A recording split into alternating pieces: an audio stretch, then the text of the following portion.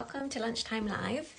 I am starting a tiny bit early today because I am due a DPD delivery sometime between 12:30 and 1:30, and you know that they're just going to come and interrupt me. So it says they're like 45 minutes away. I never trust those systems, so I thought I would join a little bit early.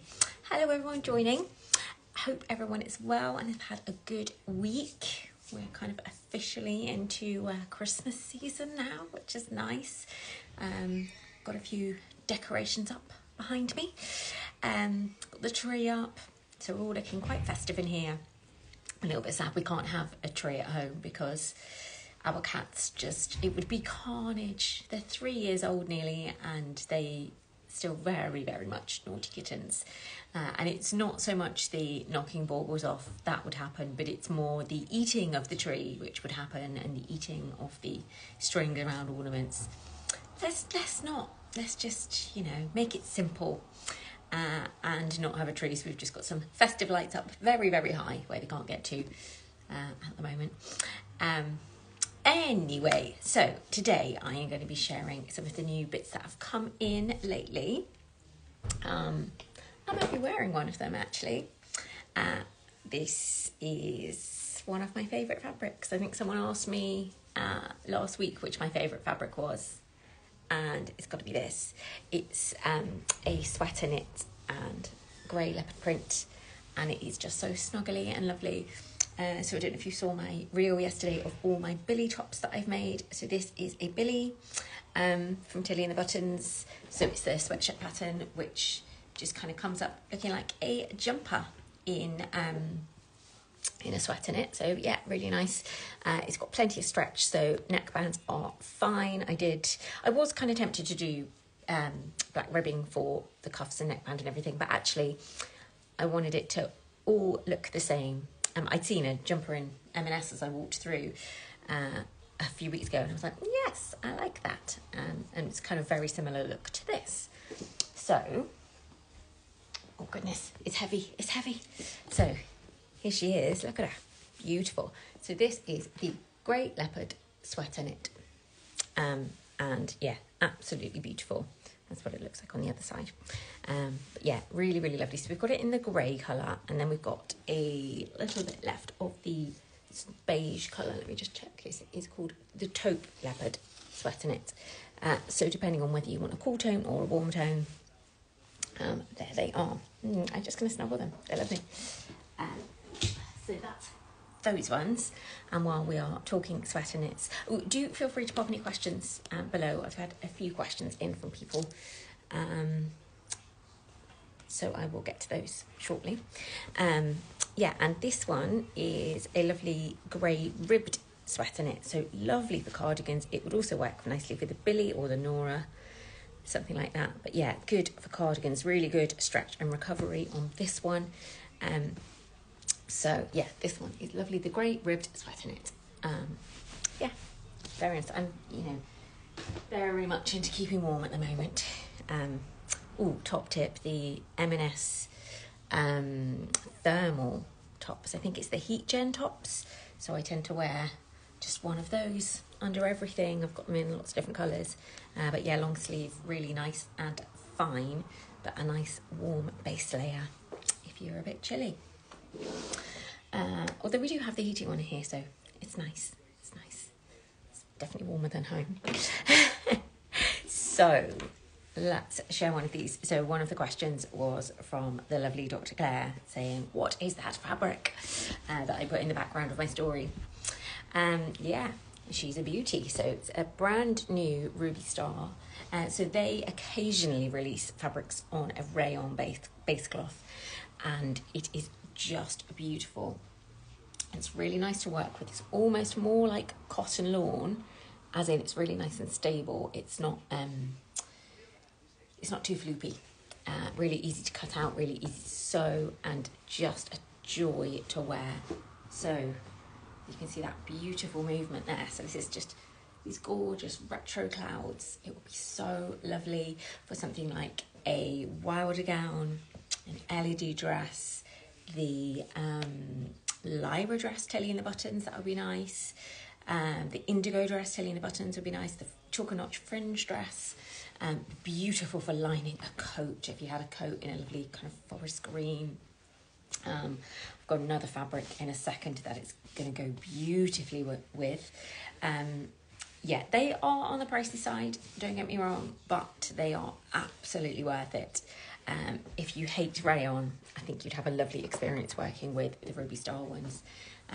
This is a little cello top that I made out of one of the other ones that they released. So this is the Golden Hour rayon, and it's just beautiful. You can just see it just moves really nicely, and it feels and looks really expensive. You know, like a silk shirt, that kind of thing. It's that kind of feel and movement. Just, yeah, lovely. So really simple top like this, completely elevated by these fabrics. We do actually have a little bit left of this fabric still. It's beautiful colour. So that's that one. Oh, I should probably tell you what it's called. It's called Elixir, and it's in succulent. Yeah, absolutely beautiful. Yeah, the Ruby Star rayons tend to be really popular because they're just stunning. So yeah, I was going to show you. So this is a glorious velvet that we've had in. Oh, someone said, yeah, love the M&S Heat Gems flayering. Yeah, it's a great product. I think they're about £16 or something. Definitely worth getting because, you know, something plain base layers, it's fine. It's not that interesting, is it? But yeah, there's something to do with the technology in the fabric that makes it nice and warm. Sorry, messing around my hair. So yes, this is a beautiful velvet. So it's a non-stretch velvet. So perfect for blazers, that kind of thing, or a nice wintry kind of dress. The Avid Seamstress day dress would be beautiful in this with the little gathers. But I am actually making the Avid Seamstress blazer from it at the moment. So I have it's a mammoth project actually. It's lots and lots of pieces, and you've got all the lining pieces, all the interfacing, and the main pieces. So I've got everything cut out. I'm just doing it in stages, just grabbing a little bit of time when I can. So I've just interfaced everything. So the next bit is to start sewing, which I'm very excited about. But yeah, this is just a beautiful colour, a lovely kind of foresty green. And actually, if you were to use this as a lining, that would be beautiful. Unfortunately, my this hadn't come in before I cut mine out, so I have gone with this beaut. A little bit leopard print. I just thought the colours were really nice together. So yeah, very cute. So this is the Layla Pink Viscose. Right, so that's those ones. So yeah, my current project, which going to an event next Thursday, and I'm hoping to get it done by then. I mean, I'm sure if I snatch bits of time here and there, I've got Monday off, so maybe I can get a bit of sewing done on Monday. Yeah. I probably should rest because it'll be a busy week. Anyway, what else have I got to show you? I've got this gorgeous, it's covered in other bits of corduroy because that's what corduroy does. But yeah, I've got this gorgeous purple cord. So it's a really nice wale of corduroy. And yeah, a really, really bright, bold colour. I know lots of people love a good purple. Great for dungarees, great for trousers. It hasn't got any stretch, this one. Also good for blazer. Sorry, someone's asked me, Gwendolyn says, please show the jacket again. So it is the Avid Seamstress, the blazer. It's fabulous. I've tried it on. I've tried the sample on. It fits like a dream. It's got these great big, beautiful pockets in it. And it's drafted so well. Like, I can really tell that's just really taken the time with the drafting. You know, the fact that there are so many separate pattern pieces says to me it's a good pattern. So yeah, very, very excited about making that. Oh, love the purple cord. Yes, it's good, isn't it? It's very kind of Cadbury's purple. While we're looking at slightly thicker bottom weight fabrics, we've got a new denim in, which is a non-stretch denim. We've great for dungarees, great for the Morgan jeans, and great for, is it the Dawn jeans? I want to say the Megan Nielsen Dawns that don't have stretch, I think. But yeah, lovely classic indigo colour. So yes, we love this one, and it's really nice and soft as well. Chicken Bugs, that's an exciting name. It says dungarees in the crop would look amazing. Yes, they would. And we've got a couple of coating fabrics. Oh, so these are a wool poly blend, so they do have like 30% wool in them. They're very, very lovely and soft. So a nice big bold check design. It would be so cool in a sort of oversized coat. Is it the Yates coat I'm thinking of, I think? So this is the blue check wool coating. They do have two very different sides, and you could very much choose which side you used. It would be completely up to you. See, this feels more muted on the softer side, and then this side, they're both soft, but it's like a slightly fuzzier texture. And this side feels a bit more bold.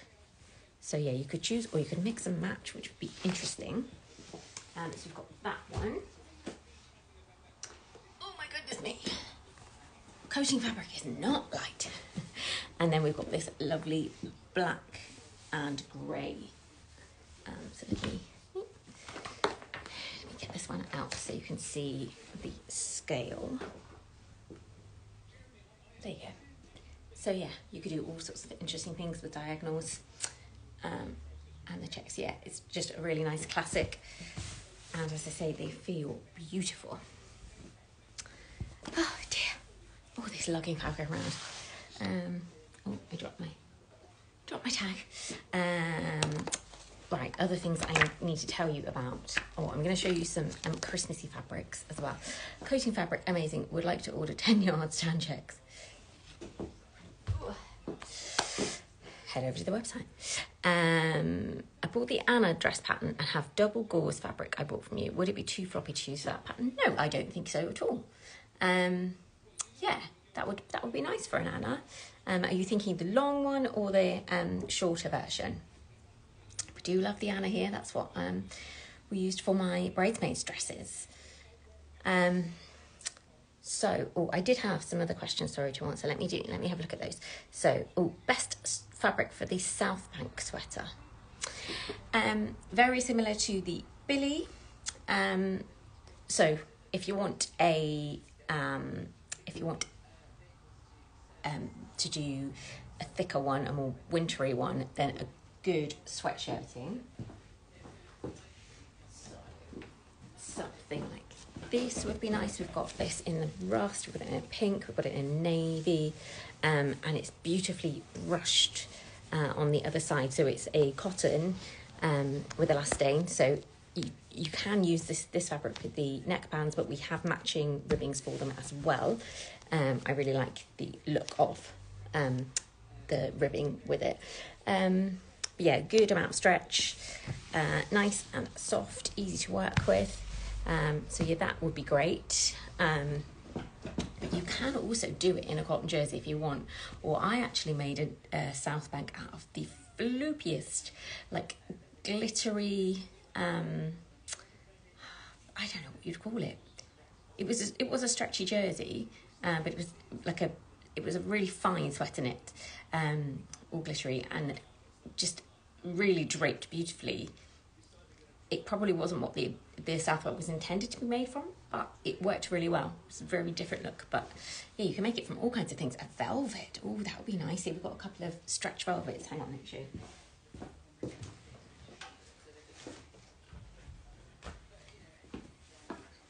Some other bits.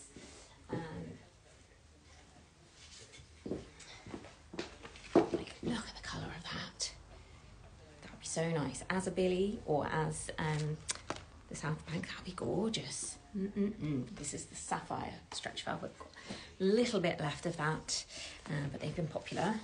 But yeah, this would be nice for a Christmassy South Bank. So this is, again, a brushed back cotton. So it's a festive forest brushed jersey. That would be nice. And then you could do just a little green or a red neckband in that beautiful colour.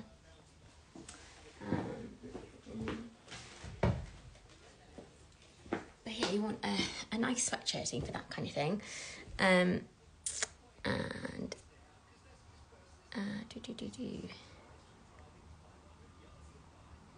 Oh, a terrible... so this is from Bex. I'm terrible at jersey and T-shirt neckbands. Have you got any tips for when there's lots of fabric and a tiny neckband?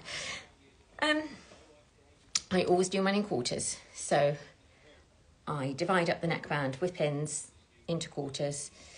Actually, what I do first, before I join the two ends of the neckband, I iron it in half because it's much easier to press it when it's flat fabric. Then I join the two ends together, then put pins in all the quarters, and then put pins in the quarters of the neckband. But make sure that you are not putting the pins in the shoulder seams, because that won't be right. Your back neck, the back neck will be shorter than the front. So make sure that you do actually do it in quarters. So put the centre front and centre back together, pull the sides out and pin, so it will be like a little way down, maybe an inch down from the shoulder seams. And that means it's all distributed properly. Then I tend to just go straight in on the overlock a bit. If you're nervous, do it on the sewing machine first. Or if you've only got a sewing machine, do it on your sewing machine. But yeah, I tend to start sewing sort of around here. If you start sewing in the middle, you end up with all of the, especially if you're overlocking, you end up with all the overlap of the overlocking showing, like when you look at it. If it's sort of round here, it's more hidden. I mean, you can't see it when you're wearing it, it's fine. But yeah, I tend to start sewing around there, and so I'll sew just after one pin, and I'll stretch out and sew to the next pin. Then I'll stretch out again and just make sure that you've got all the three edges all aligned, and just take your time. You can, like I tend to, if it's sort of a fair distance between pins, maybe I'll sort of use my hand as pins halfway between and go up to that bit and then go up to the next pin, if that makes sense. But I can maybe do a tutorial one lunchtime if that helps. Yes, so stretch as you sew. Yes, that's right. Lovely. So things to talk about. We are going to be having a couple of late night festive shopping evenings. So we've got one next week on the Wednesday, one on the Tuesday the following week, the 13th. So that we're going to be open from 6 till 8 in the evening, because I know it can be hard to get down here if you're, working during the day. So we're just going to have a couple of little festive shopping evenings, which I'll put some details up soon, and that will be going out in our newsletter as well. And what else was I going to say? And this year, for the first year, we are going to be open between Christmas and New Year. So in Betwixtmas, we will be open. And we're going to do like a little drop-in kind of thing. If you want to come in, bring some sewing, come and have a cup of tea and a bit of a sew. Then I just thought that would be a nice thing for, maybe if you might be on your own, you might be fed up of your family, you might just want a little escape. Then come down and hang out here in the fabric grotto, let's call it. But yeah, I will put more details up about that. Anything else? No, I don't think so. I think that's me today. I am awaiting a big fabric delivery, so I will be sharing more about that when it arrives. Very excited. It's a new supplier, so excited to see what it all looks like. Obviously, I've seen it in the flesh. I have touched and felt all these samples, and it all looks very good. So, yes, excited about that. Lovely. I will talk to you all soon. Take care. Bye-bye.